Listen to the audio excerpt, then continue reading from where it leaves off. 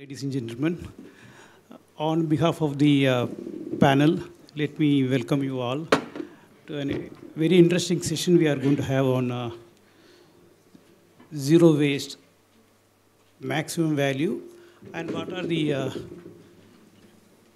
innovative technologies and initiatives of various organizations they are doing. See, today, sustainability, circular economy, these are become a buzzword today. You know, the morning you get up from there onwards, we think about all this.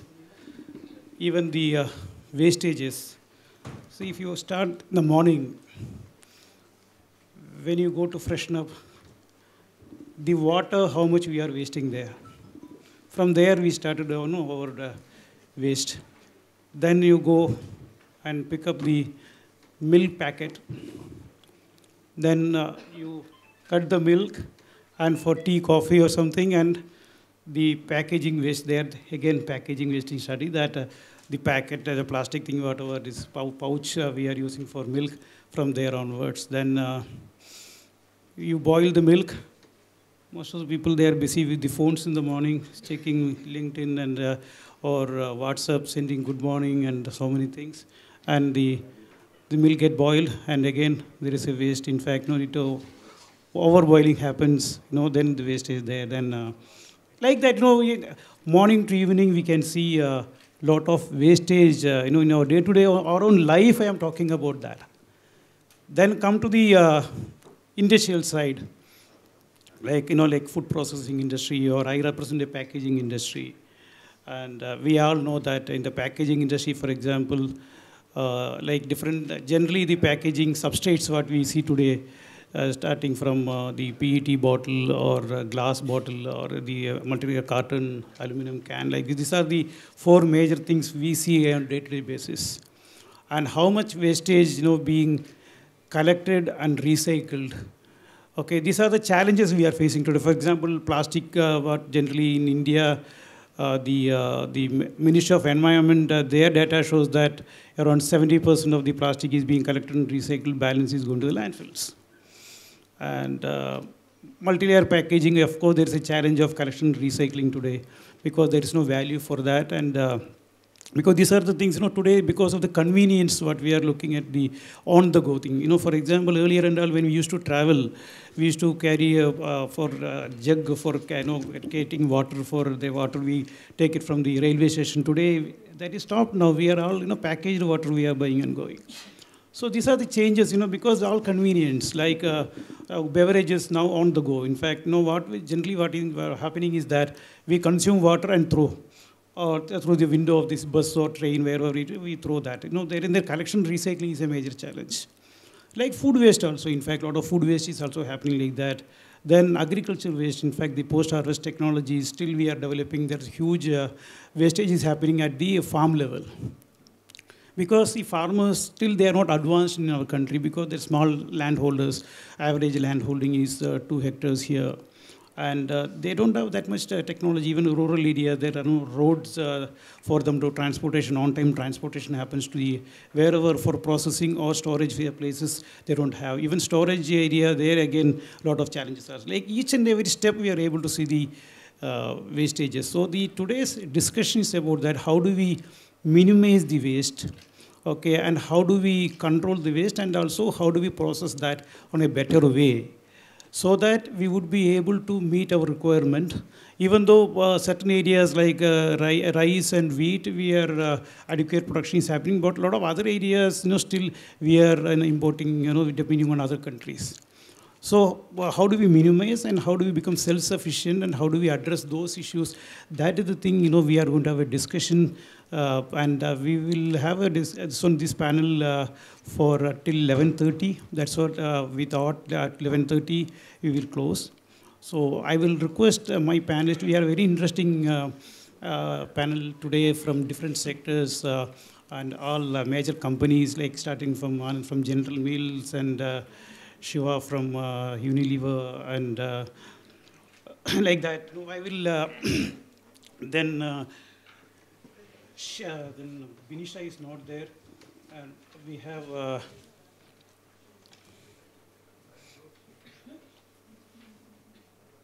Sanjay from Nestle and Anand Chordia from Anand, what is your organization? Suhana. So we have a very interesting panel. So I request Anand, what are the challenges you face in your industry as far as the wastage is concerned, and what are the initiatives you have taken to address those things, and what are the innovative measures you have taken? Thank you, Ganesan. Good morning, everybody. I come from General Mills. General Mills is a 160-year-old food company operating in about 100 countries. In India, we've been around for about 25 years. We have brands in India like Pillsbury Atta, Häagen-Dazs ice cream, Betty Crocker cake mixes, Nature Valley energy bars. We're a large foods company, and we are dependent on Mother Nature for our raw materials. So, food wastage and food loss is a big concern for us. I'm just going to take a minute first to explain what is food waste and food loss. Any food that is consumable but gets discarded is food waste. So edible food which is not consumed is food waste. It's food we waste in our houses, on our plates, which we don't finish, at restaurants, at banquets, etc. Food loss, on the other hand, is food that is damaged or spoiled and non-consumable. That's the loss which happens from farm to fork during harvesting, processing, storage, transportation, etc. Yeah? What's the scale of food waste and food loss? It's 30%. 30% of all foods that could have been consumed goes waste. It's almost a 1.25 billion tons of food that goes waste. Right? And what's the impact that causes? I'd like to look at the impact in three parts. The first is the environmental impact. It's natural resources, water, land, fuel, which do not get used properly. The second is the impact on global warming. 6% of all greenhouse gases comes from food that goes waste and goes into landfill. It causes methane. That's a big environmental impact. The second impact is economic. Right? The economic impact is so huge, it's almost 1 trillion tons of food that's not getting consumed. It's a huge amount of waste. And the third is the social impact. Right? It further accentuates inequality. There are still about 700 million people who go hungry every day in the world. Well, at the same time, 1 million meals are wasted every day. 1 billion meals wasted every day. So that difference between a shortage somewhere and a surplus somewhere causes a big amount of disharmony. So it's a huge amount of concern in terms of managing food waste and food loss. And I'll come back to what we do about it. I'll hand over to Shiva. Carry on. Yeah. Shiva, you may brief the audience about what are the innovative practices you adopted in HUL in the food and beverage sector to achieve the circular economy in your organization. Yeah, thank you. Happy to be here and exchange some ideas on this subject. A few things that may be worth talking about. One thing is, of course, that the whole idea that what starts as a tub of ice cream can and should end as a tub of ice cream. So this whole PCR that happens in non-food categories but is still not permitted in food categories for all the right reasons, because food safety is paramount. And here's where we believe there's a big opportunity, because in many parts of the world, Unilever is able to do PCR packaging even for food products, as I'm sure companies like Nestle and General Mills are also able to. I think it's important for us to get the energy and the support and the collaboration and maybe even incentives to make this happen, because it's a big opportunity to have a circular economy. So that's one. The other thing is that there are many components of farm produce which are not obviously used, like the skin of a tomato or a peel of an onion. Actually, there is value in everything.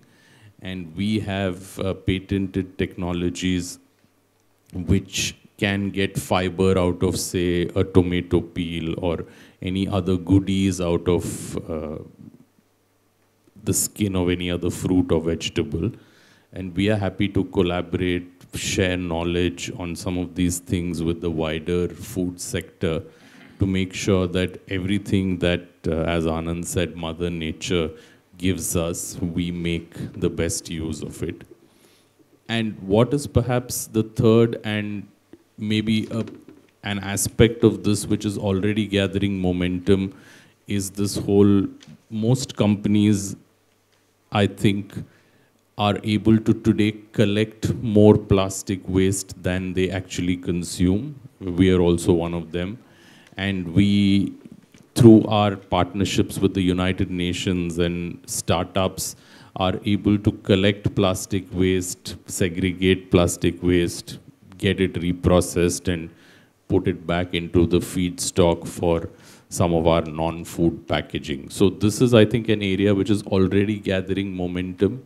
It's mostly funded by company CSR, which I think is a great thing because everybody uses plastic packaging.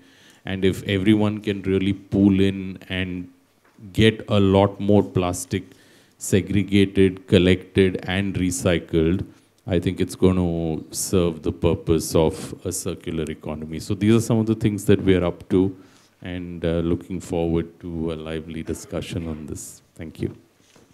Thanks, Shiva. Thanks for your opening remarks.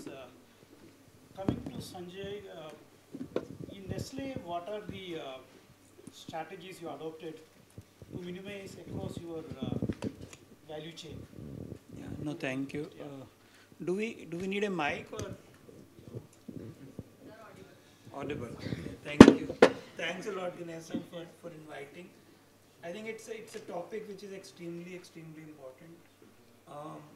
Anand spoke about the wastage of food. Really, 1/3 of the food actually gets wasted globally. In our part of the world, it's more post agriculture and after the harvesting.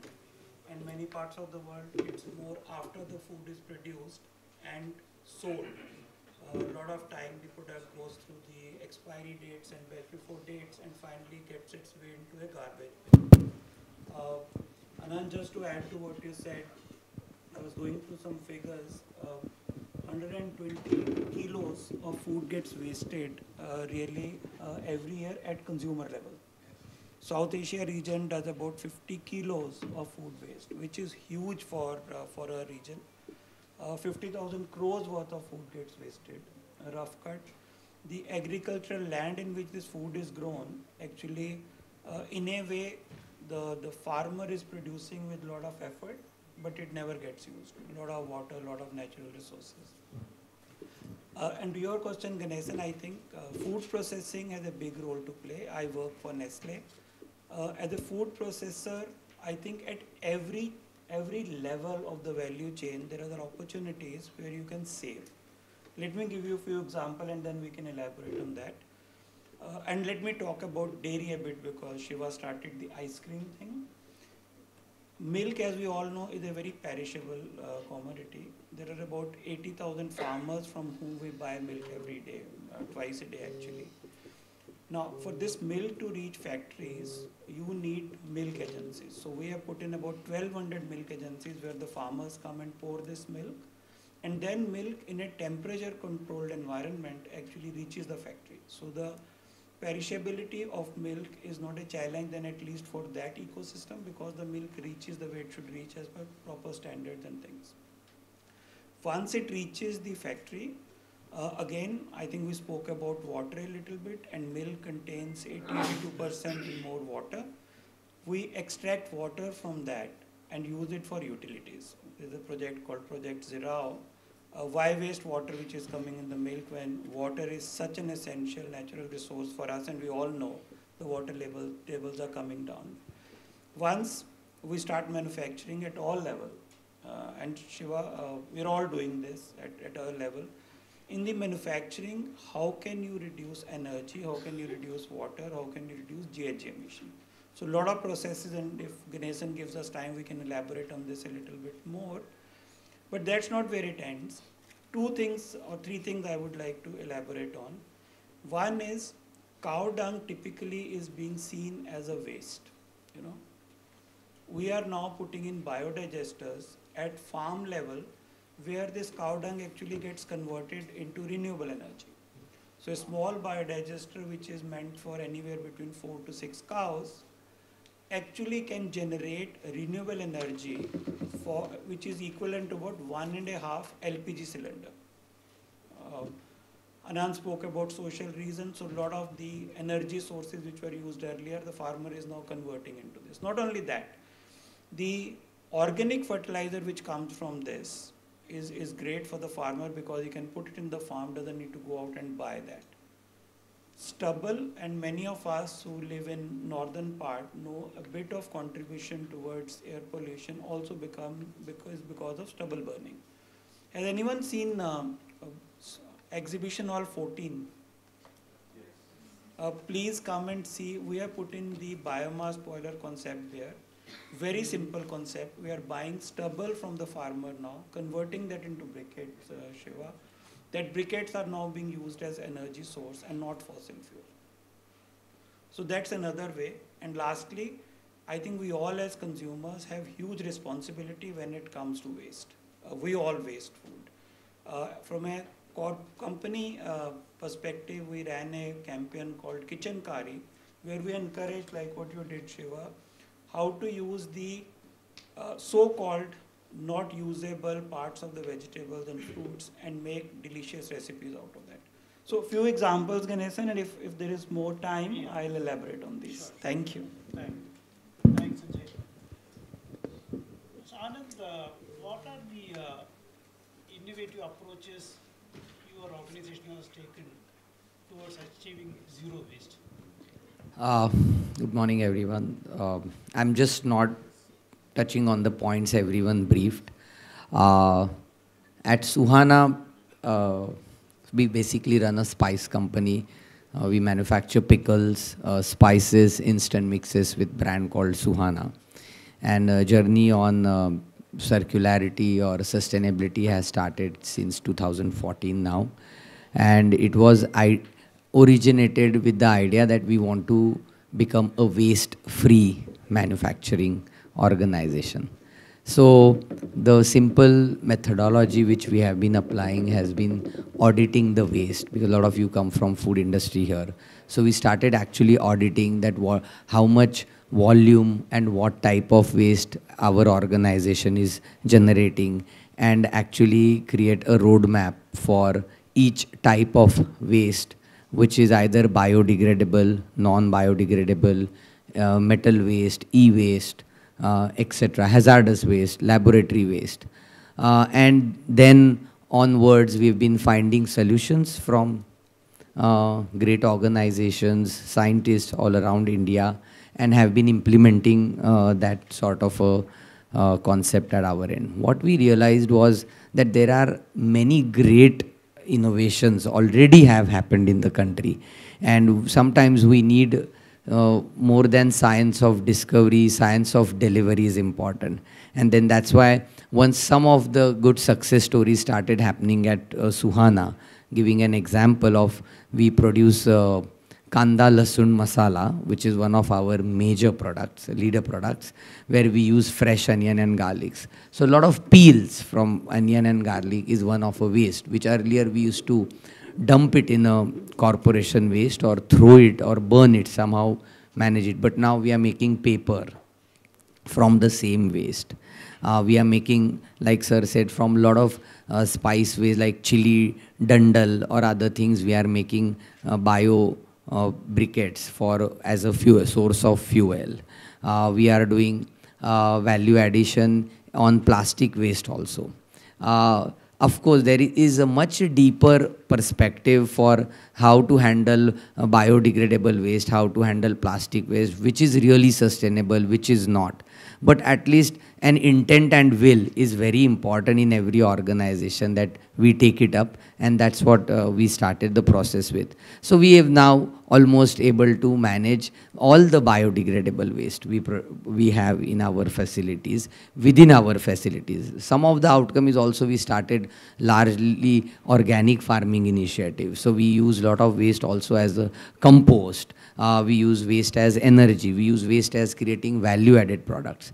And we are also in Hall 14 in MoFPI, sustainability corner. We have our foundation, which is also now helping other organizations to go waste-free. And happy to say that Suhana has almost achieved waste-free premises as far as the biodegradables are considered.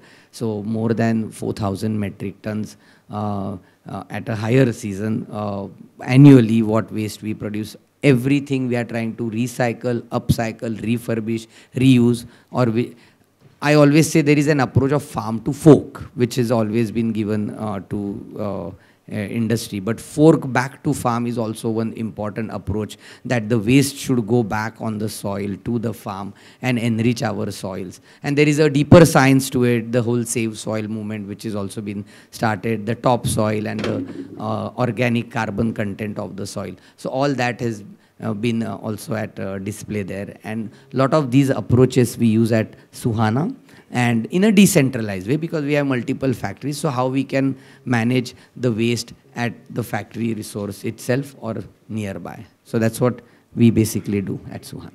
Thank you. So we appreciate the efforts from your side, also from your foundation side. Thank you. On all initiatives you are doing to minimize the waste and achieve the sustainability goals. Thank you. Coming to Yashika, the initiatives of Pepsico of reducing wastage, how it is helping you in achieving your sustainability goals, also value addition to your different stakeholders? Thank you so much, Ganesan, and thank you so much for including me on this really fantastic panel and for the opportunity to share some of these thoughts. Just a little bit to talk about PepsiCo. We are a food and beverage company. Sometimes it's forgotten that we are a food and beverage company, and we see ourselves as an agri company with strong linkages to agriculture. I think one of the ways we look at circularity is sort of the respect for the idea that these are shared resources. So these are shared with communities, with people, and therefore a lot of our philosophy really comes from there. The way we look at sort of circular economy is really about, we call it partnership to progress, which means that you do need to partner with communities, with government, with consumers to be able to deliver on circularity and sustainability goals, right? So, to your question, Ganesan, how is it meeting our sustainability goals? Like if we see ourselves as an agri economy, and like many of my co-panelists have spoken, it's across the value chain, right? Let me give a few examples to illustrate that. As two of taking a cue from the other two panelists, we are also in hall number 14, and if you were to visit our stall, we are demonstrating the biodigester, where what we want to showcase is that, potatoes, we make chips. That's one of our Lay's and Uncle Chips. Those are one of our major brands. And the peels from the potatoes are being put into a biodigester, which then creates a biogas, which is then powering our plants. Right? So at that level itself, starting from the start of the production, we are making sure that waste is minimized, or waste is used to create value. Which is then used to power our plants. In other sort of taking one step further to sort of, when we say, partnership of progress, and how do you sort of partner with communities? Some of the work that we do is really around post-consumption waste management. We do a couple of things there. One is to drive behavior. So for example, in Agra and Mathura, we work with a partner where we're working with waste workers. So we've got people who are helping us in ensuring that from 4,000 different units, we are collecting the waste and segregating it. But also, we are empowering the waste workers. So whether it's to train them, give them PPE, ensuring, explain to them how waste works, which is another behavior change that needs to be driven, segregation of waste. A lot of the panelists also spoke about it, which sort of then leads to recycling. So segregating that waste. And then also ensuring that even self-help groups, so this entire project, it is circular in that sense, starting from, looking at behavior at a unit level, working with waste workers to empower them, make sure that they are safe, then teaching them segregation, working towards, recycling of that, and then ensuring that self-help groups of women are able to derive value from recycling, from creating products through recycling. So there's value being created there. It is very interesting that when those products are made, they actually created a brand around it. And the brand was named after one of the waste workers, and it's called Khushbu. It's a small but very significant and empowering thing to do. And the various products around that can be sold, right? I'm just wondering how much time do I have before I need to wrap up. In terms of other things that we do, we have sort of partnered with the Swachh Bharat mission, and we do something, we sort of catalyze something called the Plog Run, which is really about, again, partnering with consumers. So again, this is post-consumer waste handling, where people come in and fitness with waste management. So they run and they pick up waste, which again sort of instigates that idea within. It sort of becomes broader. And why is all this, these seems small initiatives, but they're not, they're quite done at a large scale. But also the belief is that this needs an ecosystem approach, right? There was some points being made earlier about the need for regulation. There are examples of being ahead of the curve in other parts of the world, which we need support and regulation and technology breakthroughs and innovation to happen within India for us to be able to bring those, right? Most of the companies on this panel would be meeting their extended producer responsibility 100%, collecting it, and then how best can we recycle. For our beverage portfolio, we actually have recycled content. So we have recycled content in our bottles.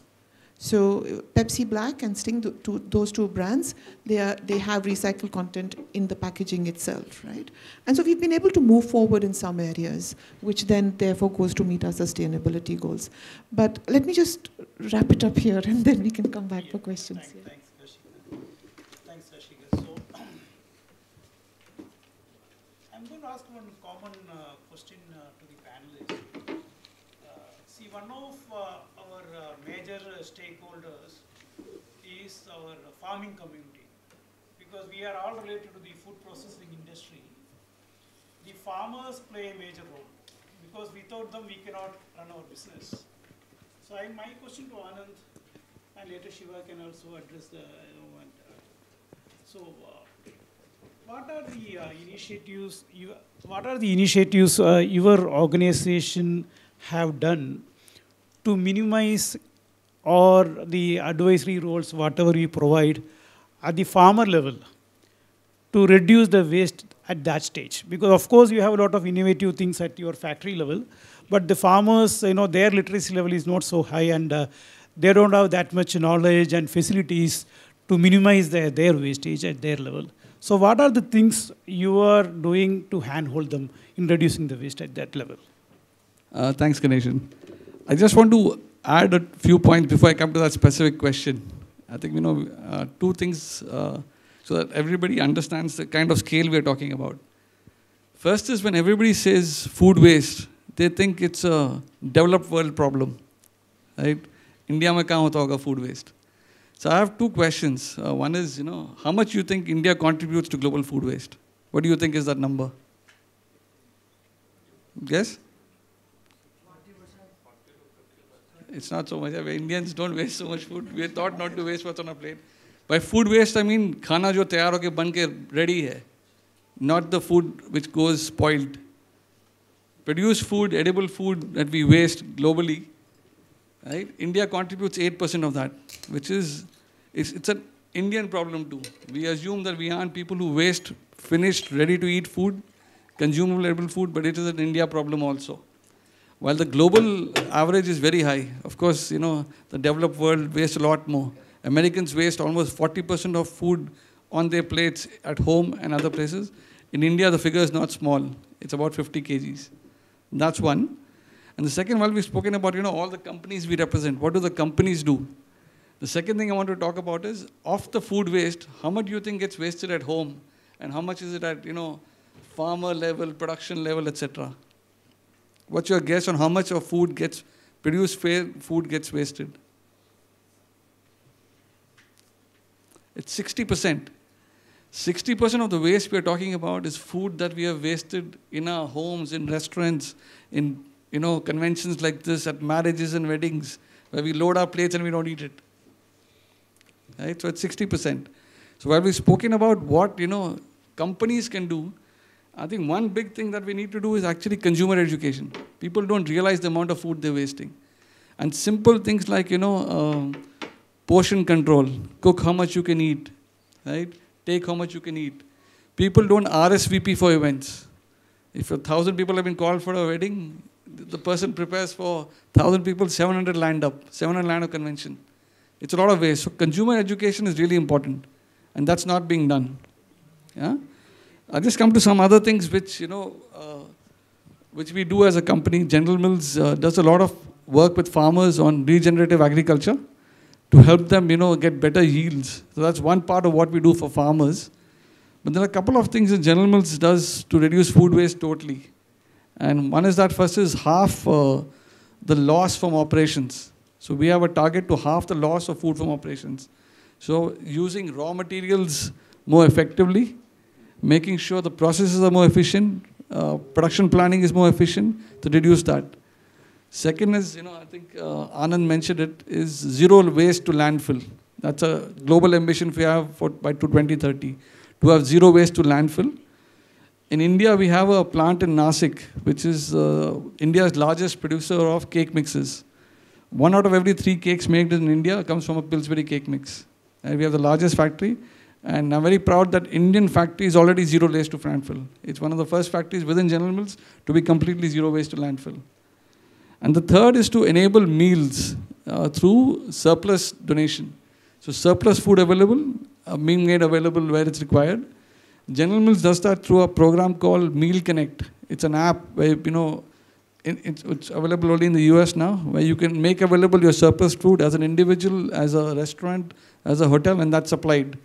And we've done about 6 billion meals so far, and we have an ambition of taking that to about 30 billion by 2030. Thank you. Thanks, Anand. Shiva, what are the initiatives HUL is doing at the farmer level? Yeah, happy to talk about that. In fact, I must agree with what Anand said on the consumer side, and even Sanjay mentioned it earlier, because there are many parts of, say, fruits and vegetables which even we as consumers don't use, but it can be turned into a delicious meal with, say, a Hellmann's mayonnaise. So we market Hellmann's mayonnaise, and one of the ways in which we do it is saying that it turns nothing into something. So what we think is nothing can become something when you add Hellmann's mayonnaise to it. But coming specifically to farm gate initiatives, I think the biggest thing that our farmers can do with is certainty. Obviously, farmers deal with a lot of uncertainty, whether it's weather, whether it's demand, whether it is yield, etc., etc. And I think if we approach partnering with farmers, or maybe even preventing food waste with this, say, idea of increasing certainty, then I think it really helps. So one way of doing it is, of course, regenerative agriculture, which we all feel strongly about, and it improves yield and therefore improves certainty of income. The other thing that we do with FPOs, I mean, we all are familiar with farmer producer organizations, or FPOs as they are called. And we are quite proud to partner with one such FPO called Sahyadri Farms. It is in Nasik, and it's a collective of now a few thousand farmers. And obviously a collaboration or an FPO of that many farmers gives them a lot more certainty about the demand for their produce, than say if they were an individual smallholder farmer.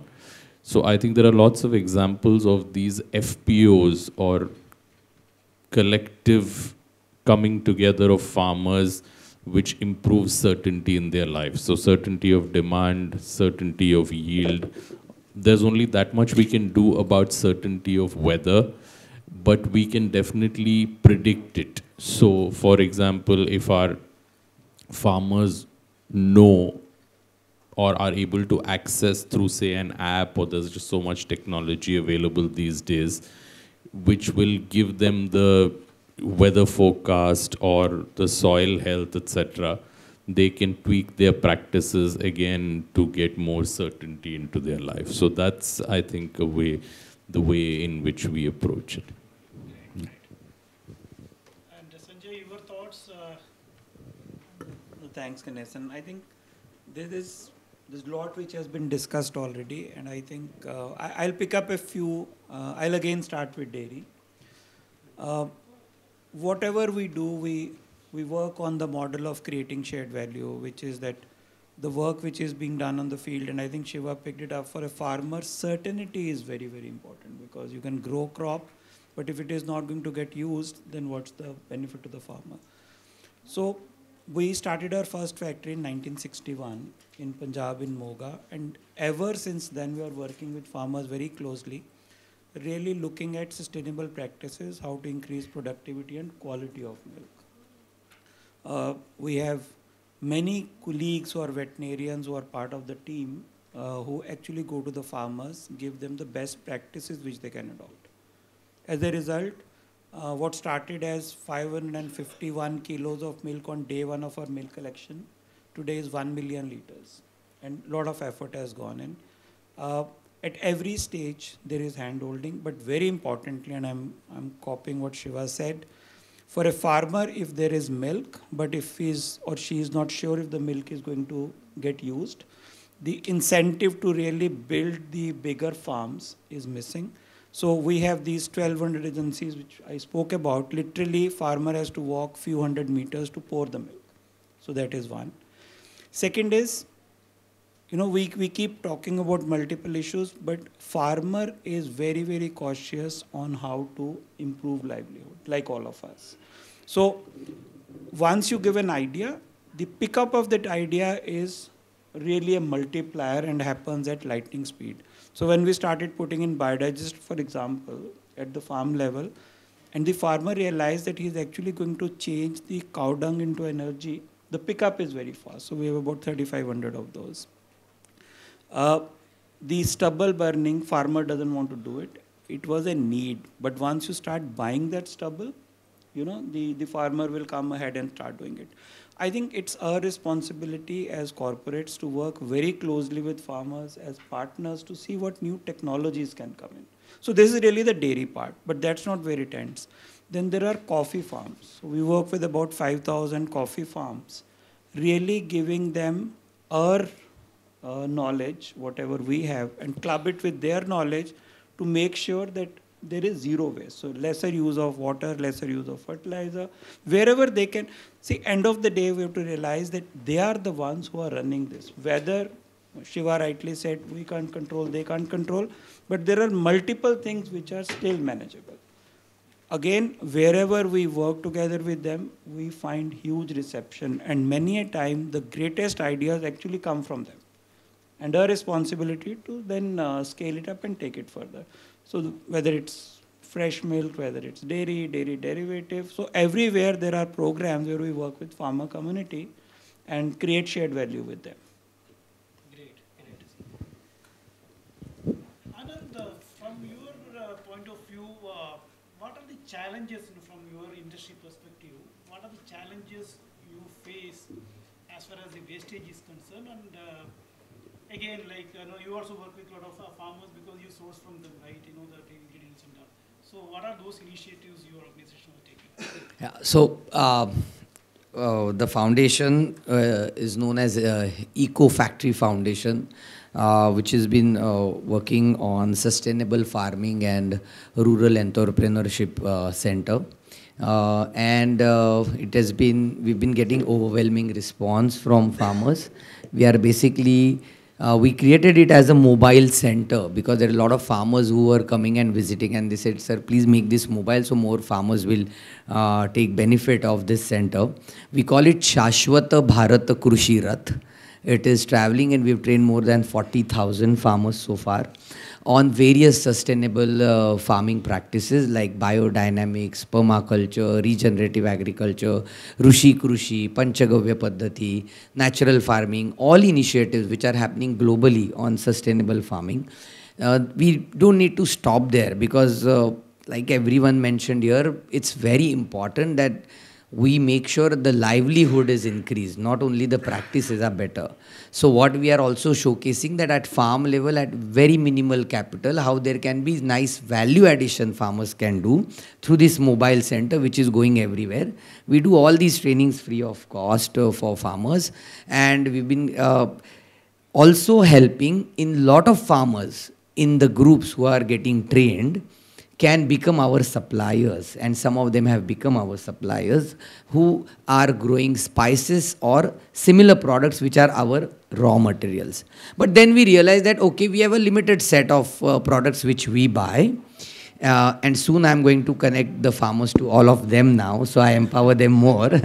But then we realize that let's do something more for other vegetables and fruits which are required in the city we operate at least. And we started these weekly markets for organic farmers and farmers doing great sustainable farming practices. And I'm happy to share that in city of Pune we are able to cater through weekly markets to lot of families and connect lot of farmers to sell it, and the bridge between supply and demand, we are that bridge. So that's how we are empowering. Sanjay ji, you spoke about cows ecosystem. We also work very closely on wastage which is generated in cow sheds. And we have created a lot of products other than the biogas also and the energy form also. We are making diyas and dhoops from cow waste, and we are marketing through a brand called Adya Herbals. And also now we are empowering other farmers to make it for us because we don't want to make it. We have limited number of cows with us, but now we are empowering other cow sheds to make it, and we are helping procuring things from them. We are also available on Amazon and all the e-com platforms with that sort of a product line. So we realize that, like as I said, the Eco Factory Foundation offers solutions for rural, urban, industrial and individual part of sustainability. In rural, the set of challenges farmers face are different.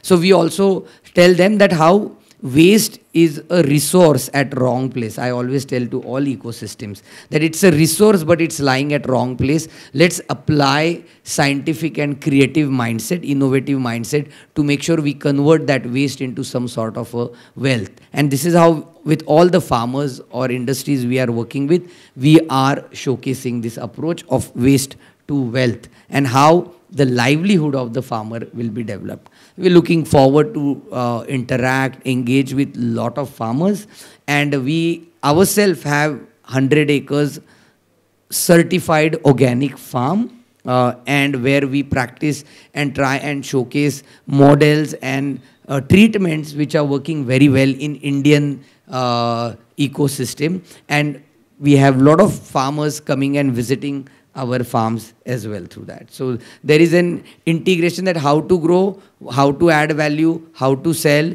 and if anywhere we can become a bridge in between for buying and selling. All kind of things we are trying to do. Thank you. Thanks, Anand. Fantastic initiatives. Yashika, we know that Pepsico has been working with a lot of potato farmers. So if you can brief us about your initiatives, what now you are doing to increase their productivity, reducing their wastage. Yeah, thanks, Ganesan. I mean, it's a challenge coming in last because a lot of what's already been said. But yeah, let me try and see if I can find another way of explaining so that it's useful for those listening. We work with about 27,000 farmers procuring. We are probably the single largest chip-grade potato procurement agency, if I may say so. And I think just like a lot of what was already said, there are two bits to it, the what and the how, right? At the end of it, the farmer needs to make a livelihood. So the offtake, the predictability of the offtake is one of the big reasons why farmers would work with companies. And then we get to the how, and how could we better the how through technology, to ensuring that we build predictability. If we can't change patterns, and at least ensure that there is more predictability and being able to assess what's going to happen. The way irrigation is taking place, if we can handhold farmers through that. And that's the kind of work that we are doing, just like a lot of what was already mentioned. But I do think it comes down to the livelihood and that having that predictability that the product will be sold. And we work very closely on that front. Also, I do think that, from a wastage perspective, this is probably a 10, 15-year-old idea when, food processing as a sector was still sunrise sector, and we all explained how wastage is reduced when food is processed. Because that's, when you have the ability to reduce the ups and downs of food production, which is the natural vagaries of agriculture, and how that can be balanced out when food can be processed. And I think this was an idea which 15 years back we were all very comfortable with, and I think it's useful to get back to being comfortable with that idea that when processing is taking place, we are creating livelihoods and we are reducing food wastage just by the ability to pick up the production that takes place without it getting not being used and thus being wasted. So yeah, that's really it for now, Ganesan. That's all I'd like to sort of say at this moment. So thanks, panelists. So I will open up the floor. If you have any questions to the panel members here, you can ask questions. You introduce yourself, then you can ask particular to any panel here. You can ask the question. Can you hand over the mic?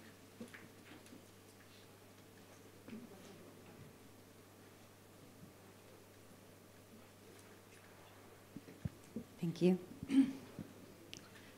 So, thanks a lot. My name is Csilla Kovács-Rahoy, and I'm representing Lindström, which is a Finnish organization providing workwear, so uniform services for food industry customers.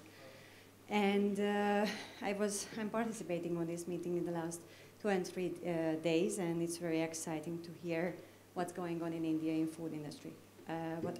We are providing a circular service model for food industry customers. So we are not just designing workwear, but we are recycling, and we are taking care of the waste. And I was very pleasant to hear all the activities which are happening by General Mills, Nestle, Pepsico, and generally you are focusing on your scope 1, like your own energy consumption, your waste management, packaging, etc.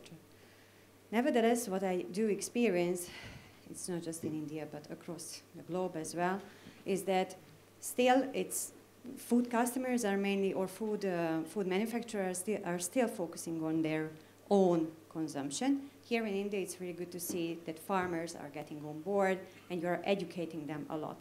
What I'm wondering is that, and what would be really nice in my view, that if these type of requirements, like being circular, focusing really on waste management, would be part of the procurement processes by default. So this would be a kind of prerequisite as well. And I also heard Ms. Singh talking about the regulation. When do you think that in India would reach that momentum, that it would be either part of a regulation or it would be really embedded in procurement? Because what I hear so far, it's kind of like especially in bigger corporations, it's nice to have, but it's not, like finance is still overruling sustainability. So that would be my question. When do you think it will come? I can have a first go.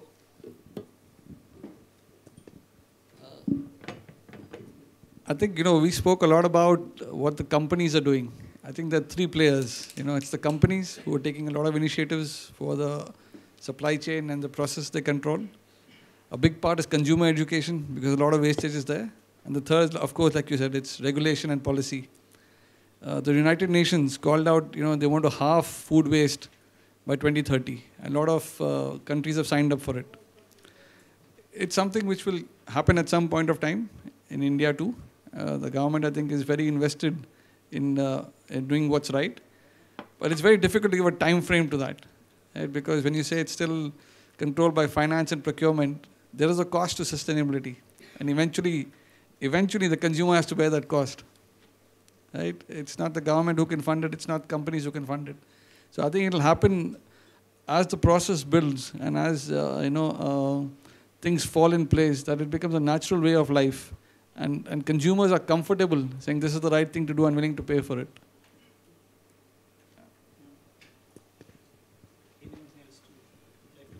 Yeah, I could add, I think that's a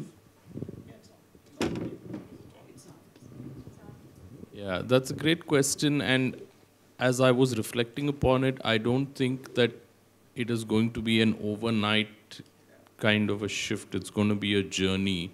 And one business of ours that I can talk about, which is tea, we've come quite a distance in that, because today more than 2/3 of all Indian tea is certified, and we were part of devising a local sustainability code for it. It's called Trust Tea.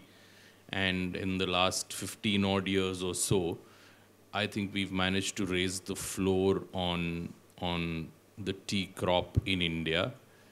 And we're also quite committed to non-deforested sourcing of many crops, including and especially tea. So I feel that it'll be a journey which will all add up, rather than waking up one morning to a, and I think it's important that we all be part of that journey and we do our bit, like we have done, for example, in tea. I'm just adding to what has already been said. Scope 3 is also part of the emission calculation for companies. And if we don't work at the farm level and reduce waste, those numbers are not going to come down. So all the effort which has been taken at farm level is, and waste is one of the critical elements there. Deforestation, palm oil, sustainable coffee, sustainable cocoa. So all this is actually being worked out by the companies and really looked at. I think we spoke about financial and procurement, but also from an emission perspective. And that's the way it is going to go. And I have a feeling the way all of us are making commitment, we want to be net zero by 2050, for example, globally Nestle. All this will be steps towards that direction, and that is happening today. Future, I think, is going to be better.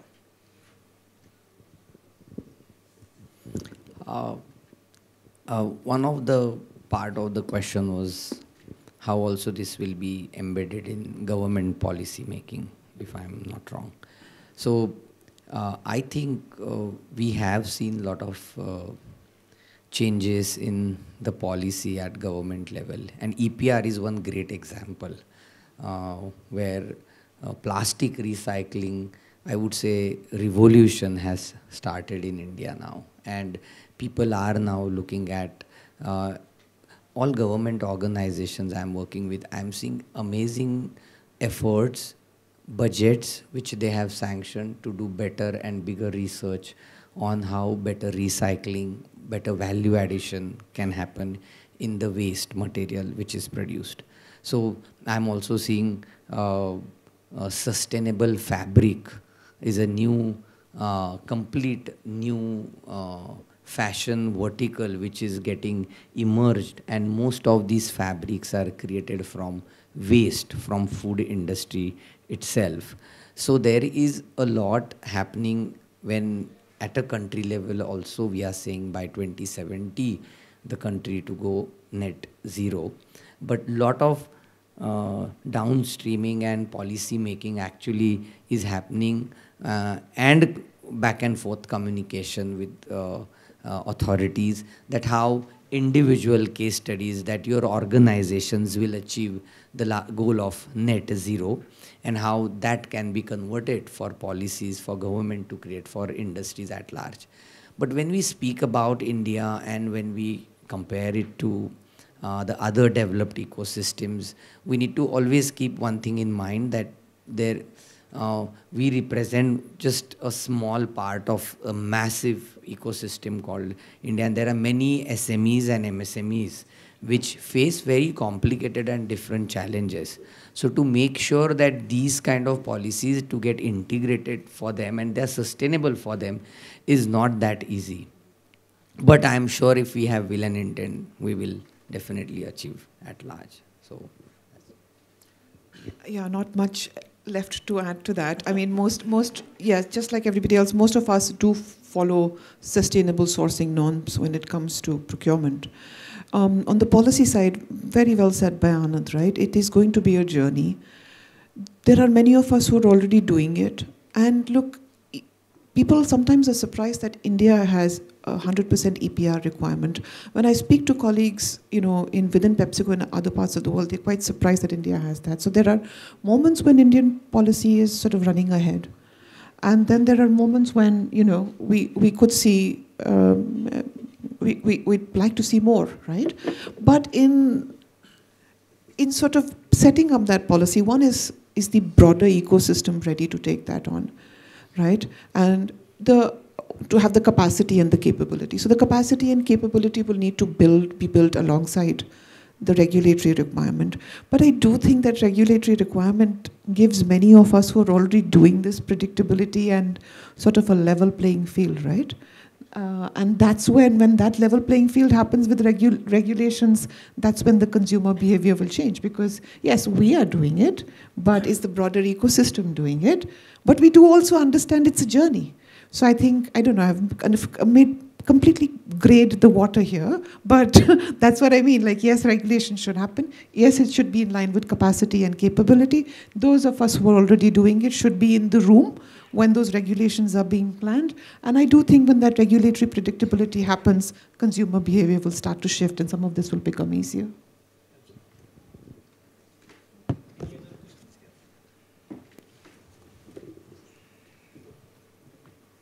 In corporate, it's generally said that what gets measured gets managed. So are there any initiatives on using technology as an enabler to be able to manage the waste across the value chain, not just within the operations?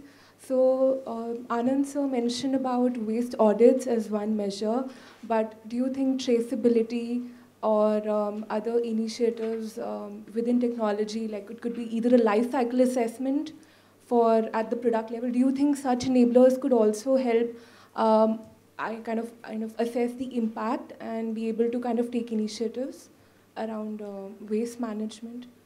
And what could be other enablers in addition to technology for a more circular economy approach? I'll just take one sentence. When we say that there are targets, they have to be really measured before you go and start declaring it. So while we speak, there are robust measures to ensure that it's not only at the manufacturing level, it's also at the farm level to make sure that, if you're saying that so many tons emission reduction has taken place, there is a data to support that.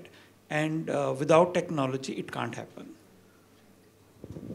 So to the question, since I represent the packaging industry, I can talk about the life cycle LCA you had mentioned about that.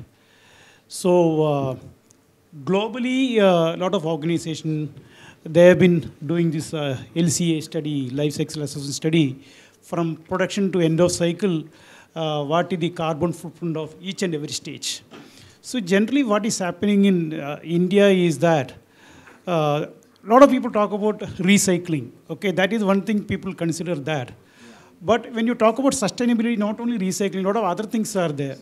Because see, when you produce for the packaging thing, we make aluminum cans, for example, or glass bottle or PET. So what is the production stage, what are the things, that energy we are using or water we are using, that one audit is done. Second thing, when we talk about life cycle assessment, the transportation cost, from the production to the filling station, what is the transportation cost? Okay, for example, if I transport the empty glass bottle, how much fuel I am using for that? Or if I transport PET, how much fuel I am using, and how much fuel I am able to save there. Okay, and so that is also their own part. So thirdly, that when the consumer buys that and put it in the fridge for chilled thing, something you want to drink, and how much energy we are using there. Okay, now how much energy each substrate is taking. So these are then finally, after the post-consumer wastage, how the recycling, whether we are able to really closed-loop recycling we are able to do and bring that back. So these are the measures, in fact, as far as packaging, at level packaging industry, they are doing that. And coming to other, in fact, because I also had worked with some of the agri-based industries, there are also a lot of things are happening at that level, and plus they are also educating the farmers at that level how to reduce less water, to how to increase the productivity, how to use less pesticides or less fertilizers to reduce their cost and plus improve the productivity. And overall, the overall objective is that how do we achieve the sustainability goal? Because there are a lot of challenges even in traceability for certain value chains. Many agri commodities such as wheat, for example, it's managed by FCI in India, so it's very difficult to have traceability. And especially for managing the post-harvest losses, I think that is a key aspect. So do you think there could be other enablers as well in terms of policy, in terms of other maybe aspects that could be used for circular economy, especially in food waste, managing the food waste? I want... not enablers as such, but there is a lot of thought process which also needs to happen at a change of a mindset, that how we want to do this.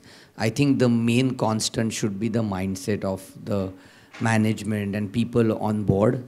That constant will make sure that everything really changes. Okay, this is still too non-technical, but I will prefer you to visit the exhibit, small exhibit we have, and there we have actually showcased way forward to net zero waste. And small 10 steps approach we have maintained there. I think these are, in nutshell, whatever we felt is very important to achieve net zero waste. Those 10 steps have been mentioned. Plus, we are now trying to use a software to manage entire ESG part of the organization. So once things are getting mapped constantly, the data is getting mapped constantly, the better, see, the audit part I said is to get the right numbers in hand, quantitative and qualitative. Once that is in front of us, the decision making is very easy, that okay, what is the most difficult part and the serious issue, and then let's address that first, and how we can solve the other parts later. So that's why scientific auditing for waste will help a lot.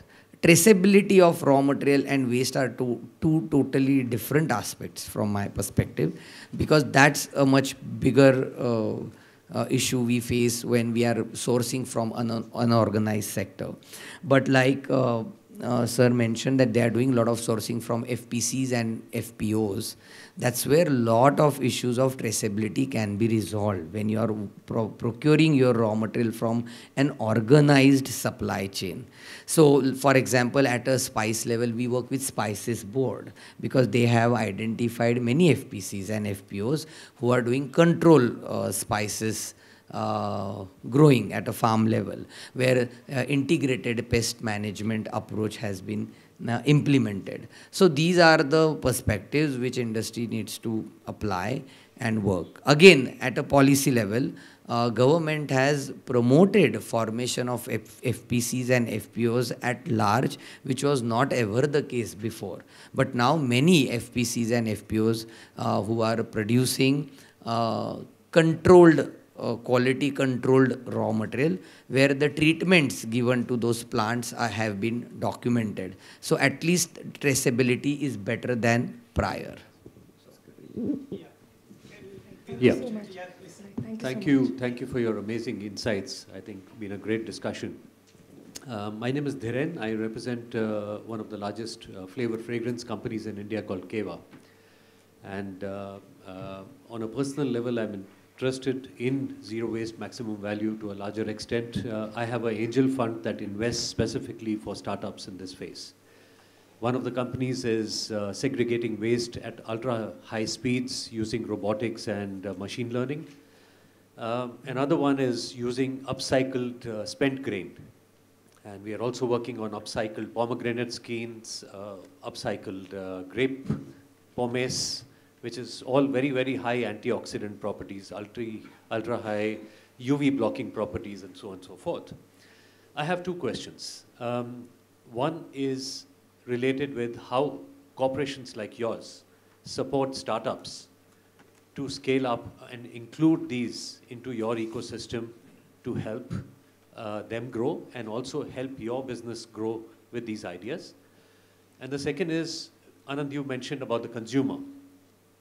How will the consumer be educated into adopting, let's say, by launching an upcycled product, a certified upcycled product in your range? I don't see that yet in the market, but there is an opportunity, I would hope, at some time to see that.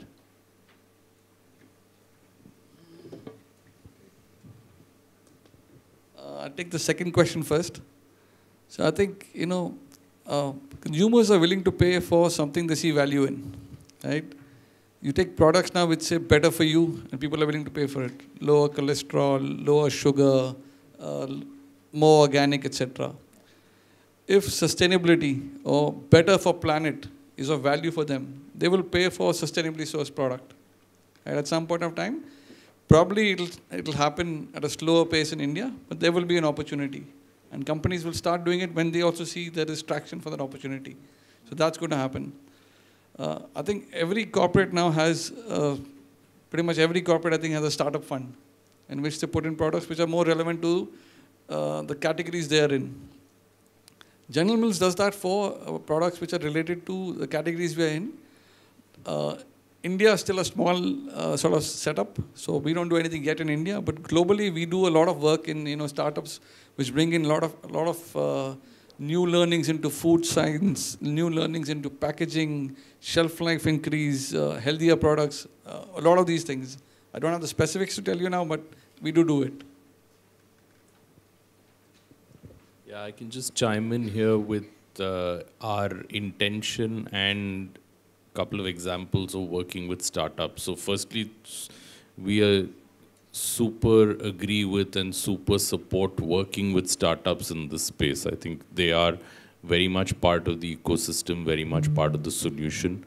In fact, our waste collection and recycling program works with a startup, Zentio, I think, along with as part of the United Nations program. We are recently collaborating with a startup called Arogyam to work with them to develop a rapid testing kit for smallholder farmers to detect pesticide residues in green leaf and made tea. So completely agree that startups are an integral part of the solution, and I don't think we should be telling ourselves that large corporations can do it on their own.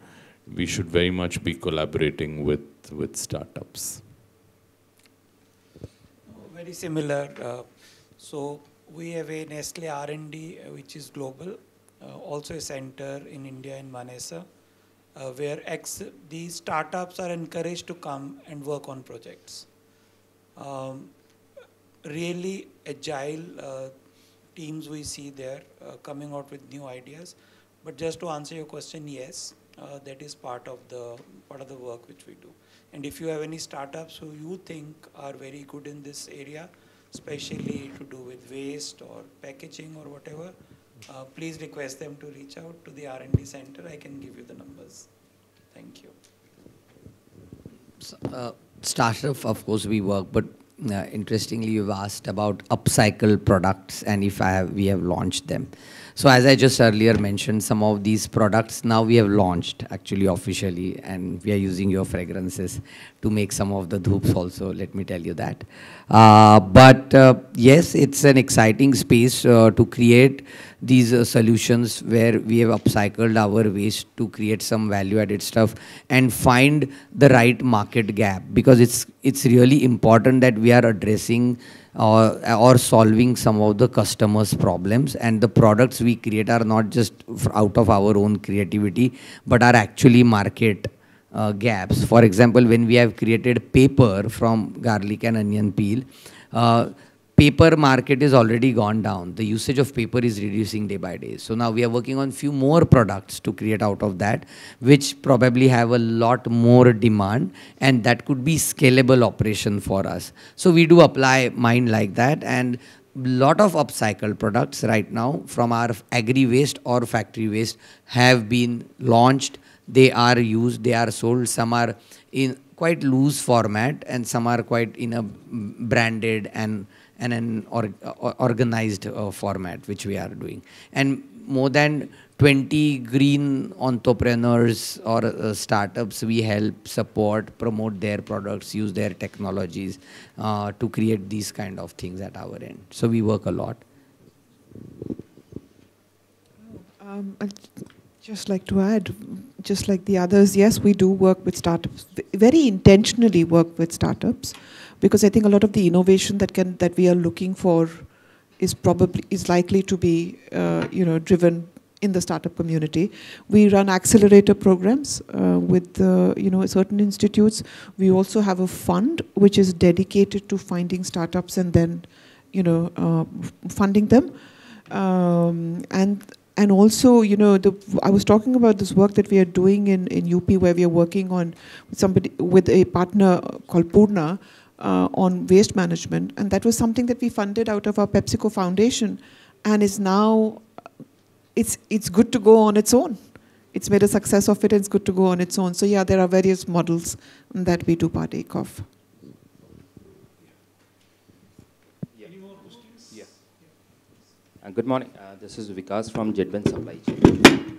This discussion, what personally I observed, is more about the farm gate interventions and the wastage. I would be focusing more on the supply chain component, the losses part. From the farm gate, retail -1. If we see, in India, wastage is retail or the wastage component, the agriculture losses is from the farm gate, retail -1. This component, the supply chain, is not quantified because it's very difficult. I think $11 billion was Indian investment requirement for gold supply chain and stuff. A very basic, the pioneers in the industry, the processing, you have the SOPs, you have the standards. And if we see the dots, like I'll say that, for example, irridations, self-life enhancement, anti-sprouting, sprouting inhibitors, spice sterilization without using methane oxide. So there are technologies which are lying in different parts of India. Like we as a startup are running the biggest irrigation facility for agriculture in India. But when we go to the market, the point we can say there is a waste, there is a loss reduction. We can reduce, suppose for potatoes, losses from 30-25% to less than 5%. Sprouting inhibitors. Starch we can control, sugar we can do with irridations, gamma irridations. But the moment we can only check with NAFED, government organizations who are working in volume, who see that the losses reduction is the goal, when corporates like you, who have got the SOPs, who know the standards, who are doing it individually, can handhold rather than financing the startups, can exchange the SOPs, so the people copy the corporates better as compared to a startup or a government agency. Yes, suppose this company is doing it, they are great into it, and suppose XYZ processing, though that is fantastic. When this boom starts, the agriculture losses which India is facing drastically badly can help be a butterfly effect. That was I request corporates like you to come in the SOP discussion mode with the startup rather than just the funding aspects. That is a view on that about the technology transfer, SOPs, because the dots are there. I think there are 15 irrigation plants working in India, for example. This year the agenda was 50+ irrigation plants to be built in India. So we need a corporate stuff who can support those startups who are investing heavily into it to gain the momentum. What a thought on that, please. I can only say it's a very good idea. I think what you have put on the table is really worth considering. I don't think you're looking for an answer here, but really a good idea. If you want, you can send us a mail, all of us, and we'll see how we can take it forward. Yeah, I would like to extend that offer. Anyone with an idea who's looking for support, whether it is in SOP or in whichever other form is very welcome to reach out to us. That would be great, so we'll get in touch. Sir, I just want to share. The idea and the formation of the foundation was to express those SOPs.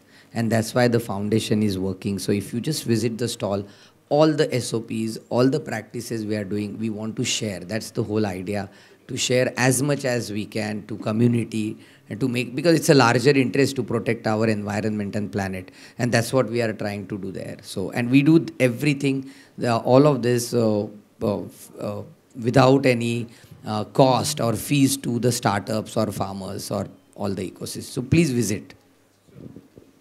So this will be the last question because we are in the fag end of the session. It could be 11:30, next 3 minutes. So I request you to my name is Alok and I work for Banas Dairy. And my question to the panelists is like, what sustainability practices we are adopting for reducing water footprint? You know, we are doing the water harvesting, rainwater harvesting systems, but what we are doing actually to reduce the footprint in terms of recycling and reusing the treated water. So what practices are being adopted in the industries? This is my question. So there are multiple practices. I'll pick up 3 or 4. One is definitely at manufacturing level. The companies have targets to reduce water year by year. So I'll give you an example that we recently started a big campaign called Jal Hi Jeevan, where everyone in the locations, in this case a particular location, is encouraged to give their ideas on how to reduce water. So one is technology, the other is mindset. So really that is one. Second, I briefly talked about extraction of water from the cow's milk. End of the day, that milk was getting wasted. That milk is now being used for multiple purposes. Then at the farm level, whether it is the coffee, whether it is dairy, working with farmers to see how you can reduce water, give them ideas on how they can reduce it. As a matter of fact, we have trained over 100,000 farmers, 70,000 of them women, on practices like this. So while technology is playing a big role in reducing water, also we see when the awareness gets created at all levels, that is also helping. We are also putting in water fountains in village schools, basically for two reasons, 2 ideas. One is providing clean drinking water to the school children, which is really needed. And the second is how to create water ambassadors, because wherever you put these and you talk to students about water conservation and preservation, you are actually taking that message across to villages and cities and so on and so forth. So multiple areas, and I'll be very happy to take you in more detail on exactly what is happening. Thank you.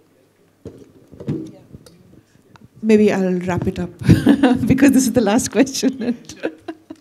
No, I think Sanjay's had some great examples and we have certain similar ones, right? A couple of examples. We definitely take a watershed approach to the areas that we are working in, right? And again, going back to the Partnership of Progress idea, we work closely with communities to really understand what their requirements are. We look at the groundwater levels, watershed, what's the watershed area, and then we would create water bodies which either collect rainwater and then which feeds back into the groundwater. And we do it across all our plants. All our plants are 100% replenished. So whatever we are using, we are replenishing already. Then there are other innovative things that we are doing. I'm sure they're practiced in other industries as well. We have something called Project Murphy. So when we fry potatoes, because potatoes are high in water content, the steam is let off. And then we capture that steam and use that water back into the systems to wash potatoes, etc. So that's the circularity that we've maintained, which is another sort of thing that we do. And again, under WASH, under sanitation practices, we are working with communities to ensure that water is being provided. And yes, there are some of the ideas that we are taking care of. Great. So thank you so much. In fact, we had a very interesting exchange of views and initiatives. In fact, most of us are from multinational companies are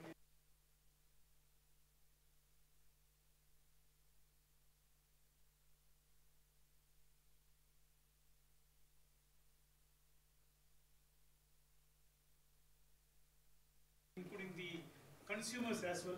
So as you rightly said, we all have to work together, not only the organizations, even consumers. Also, we have to create awareness, how do we minimize the waste and how do we support achieving the circular economy and zero waste. So thank you so much. In fact, we were all concerned when we got the invitation that this panel is on a Saturday morning, and we thought whether audience would be there, but without your support it would have not be possible, and it was very lively, a lot of good questions, thought-provoking questions were there from the audience. So thank you so much for all of you, my panelists, co-panelists as well. Thank you once again. Thank you.